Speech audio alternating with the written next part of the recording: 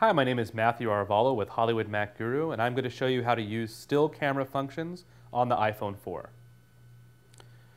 To do this, you're going to need your iPhone 4.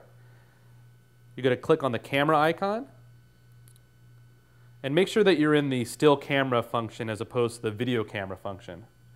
To start off with, in the upper right-hand corner, you can choose whether you're going to use the front-facing camera or the rear-facing camera to do this.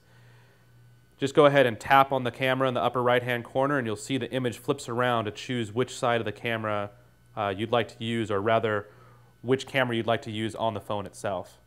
In the upper left-hand corner, the flash icon is there, and that allows you to either have it on off, auto, or on. The flash will illuminate automatically if the phone detects a low light situation, but you can go ahead and force it to be on, or if you prefer for the camera to take the picture without any flash at all, make sure you have it selected to off. Now, as you move the camera around, you can also tap anywhere on the screen and a little blue box will show up. What that does is it tells the camera where to focus on the attention of detail of where you'd like to take the picture.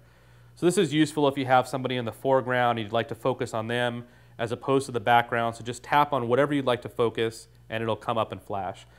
You'll also notice that as you tap the screen, you get a slider on the bottom with a negative and positive symbol on either side. And if you take and drag your finger back and forth, you get a digital zoom. This is great for framing the action of what you'd like to take a picture of, as well as zooming in for any kind of detail. To take a picture, all you need to do is just click on the camera icon in the bottom of the screen.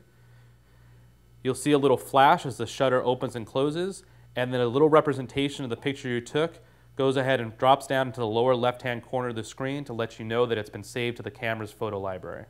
This has been Matthew Arevalo with Hollywood Mac Guru, and that's how you use the still camera functions on your iPhone 4.